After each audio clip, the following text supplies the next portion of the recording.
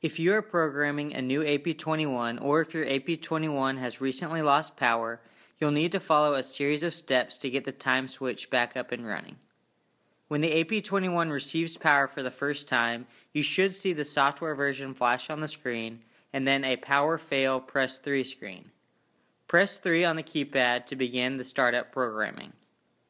The first thing you're going to program is the time. On this screen you'll see the cursor on the hour input. Using the AP21 keypad, type in the current hour. Right now it's 2:15 p.m. so I'm going to press 02. Pressing star will move the cursor to the minute input. Then using the keypad again, I'm going to press 15 followed by star. The cursor will move to the AM/PM designator. The default input is AM, so if it's currently AM when you're programming your AP21, you can just press star. To change the AM to PM, you can just press 2. 1 will change it back to AM and 2 will change it to PM. Pressing star will take you to the date input screen. On this screen, you'll see the cursor on the month input. Using the AP21 keypad, type in the current month. Right now it's May 8th, 2017, so I'm going to press 05 for May. Use a 0 before single-digit months. Press star to advance to the date input. Here you'll use the keypad again to input the date number. Again, use a 0 before single digits. Since it's the 8th, I'm going to press 08. Pressing star will advance the cursor to the year input, where again I'll use the keypad to insert the last 2 digits of the current year, which is 17. Pressing star will store this information and take you to the day of week screen. On this screen, you can use the 4 key to scroll through the day of the week. Once you're on the correct day, you can press star, which will take you to the first basic step programming screen.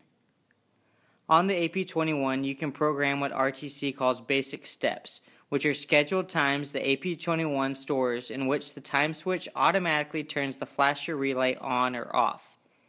Each scheduled programming instance of on or off is referred to as a step, and you can schedule 16 of them. Since we are scheduling steps for the first time, we'll start with step 00, which you can see here, so press star to continue. The screen will roll to a day and time input screen with the cursor flashing on the day input. Here you can assign the programming step to all weekdays in a week, every day of the week, a single day of the week, or just the weekend days. You can scroll through those options by pressing the for or day key. In this example, I'm going to program for school zone flashers, which I don't want to turn on over the weekend, so I'm going to scroll back to WDY, which represents weekdays only. Pressing star will move the cursor to the hour input. Here I will use the keypad to input the time I want the flasher to turn on. In this example, I want the flashers to turn on at 7:30 a.m., so I'm going to press 07 star for the hours, 30 star for the minutes. The cursor will move to the AM/PM designator. Pressing 1 or doing nothing will keep it at AM, but pressing 2 will switch the designator to PM if that's what I wanted to do. But since I'm turning the flashers on at 7:30 a.m., I'm just going to press 1 and then star. The cursor will hop to the on-off designator where you can input which action you want the flasher to execute. We're turning them on, so I'm going to press 1 to change it and then star to complete my first step. I now have scheduled programming that is going to turn the relay for my school zone flashers on at 7:30 every weekday, Monday through Friday. I will need to also program a step to turn them off, otherwise the flashers will always be on. Just a note, if you're using the AP21 in an application for something like a siren, bell, or crosswalk, you can actually use what RTC refers to as a pulse, which is just a programmed amount of time of up to 99 seconds that the relays stay open before automatically closing. RTC has another video on programming pulse length, so if that's your application, make sure you find that video for instructions on how to program the pulse. You'll still need to program on steps, but in those applications, the relay shuts off automatically, so you don't need to program an off step. However, the AP21 does not ship with the pulse feature activated. If your application requires the relay to be on for more than 99 seconds, like in a school zone flasher environment, you need to program a step that turns off the relay after the desired amount of time. In my example, after the flashers have been turned on at 7:30 a.m., I want them to turn off at 9:15 a.m.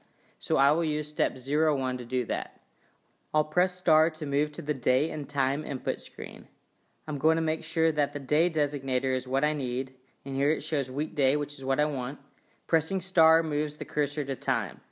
I'm going to press 09 star, 15 star, 1 for AM, star, and since I want the flashers to turn off, I'm just going to leave this designator alone and press star.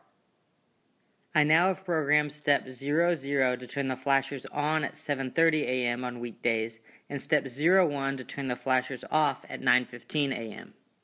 I'm going to quickly use step 02 and step 03 to turn the flashers back on at 2:30 PM and off at 4:15 PM on weekdays.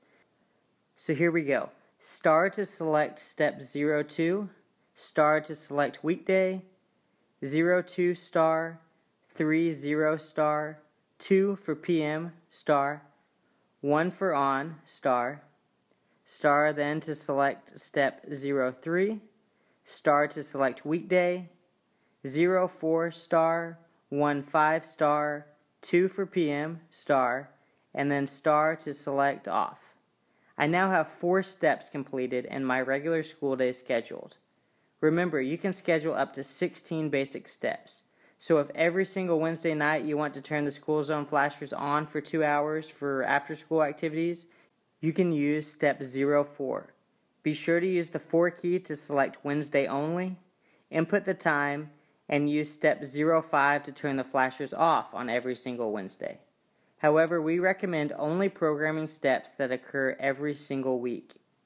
In 2 other AP21 programming videos, I will show how to manually turn the relays on and off for special events that don't happen every week. And I will show how to schedule automatic skip plans for when you don't want the flashers to turn on over holidays or summer break, but you also don't want to delete all of your basic steps or visit the flashers every day of the break to turn them manually off. Whenever you're done creating your basic steps, you can press the pound or exit key to return to the home screen.